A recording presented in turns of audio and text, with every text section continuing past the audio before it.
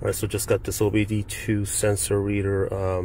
The interface is really nice. It's touchscreen. I believe it is Android based.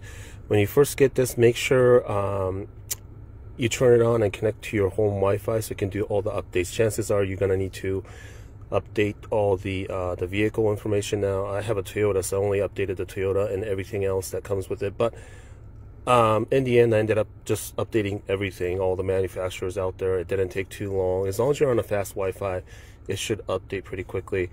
You got just about everything you need. I'm no mechanic, but once I used to have a lot of issues with my Subaru, so I was doing the little tiny OBD2 reader, which was okay, but I wanted to have something that was more intuitive. And of course, you're really getting what you pay for. But outside using this controller here, it's just easier to just do the touch screen.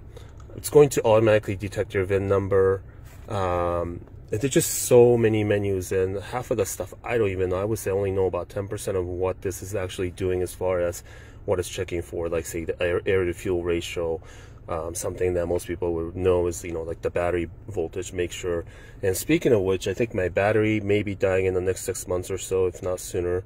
It's been decreasing even at idle, and I gotta check out the voltage, but you can get the live reading right there. But there are just too many options to actually see or tell you what's included. But you got the diagnostics, and you have all these menu here. Select your vehicle if there's an issue. Look up like the code. I'm gonna just put it away real quick because it's gonna show my VIN number, which I don't want to. But outside of that, it's nice and rugged. It's really beefy, actually. It's like a giant tablet, basically. There's my hand right here, but crystal clear.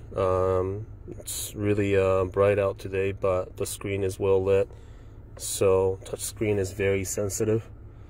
Outside of that, I think it's an awesome tool, especially if you work on your own car and or you're having issues, but you really want to see outside just your basic OBD2 codes and just dig down and just do your own DIY mechanic stuff at home. So definitely check this one out.